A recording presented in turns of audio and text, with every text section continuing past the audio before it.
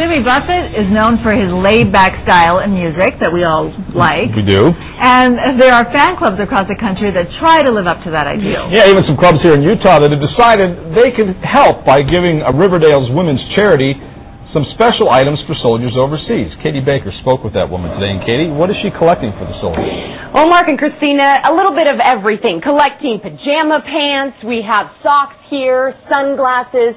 Now, Paige Ansley is a Jimmy Buffett fan, as you mentioned. And as you know, Buffett fans, they're well known for being laid back. But when it comes to helping those serving overseas, they're not messing around.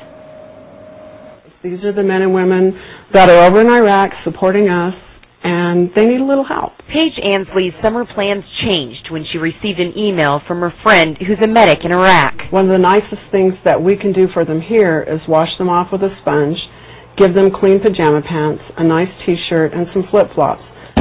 Paige responded. I had this little tiny package to send, and I thought it's not even a drop in the bucket to what's needed. So Paige decided to think big. As soon as I put it out, within 2 hours, I was getting a response from people. And so Operation Flipflop was born. Camouflage flip-flops to happy little flower flip-flops. Pajama pants, lounge pants, we've got different boxers. And she's sending CDs, hundreds of them. My favorite line from a Peter Mayer song says, sometimes it's just a smile that makes your day, and sometimes a song can save your life. I know that the actual life-saving job is done by the doctors and medics and nurses.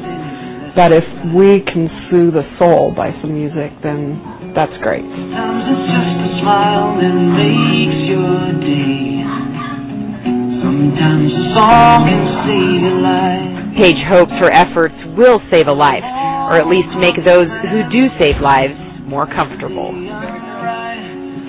And if you would like to donate, you can go to our website, KUTV.com. Just click on news links if you have any flip-flops or any donations, monetary donations you'd like to give. These, again, are for injured soldiers in the hospital. They may need some of these items just to get through while they're in the hospital. And, Mark, they plan to ship this stuff off right after Labor Day. It will go to 2 hospitals in Iraq and Baghdad and Mosul. All right, and again, our website, KUTV.com, if you're interested in making a donation.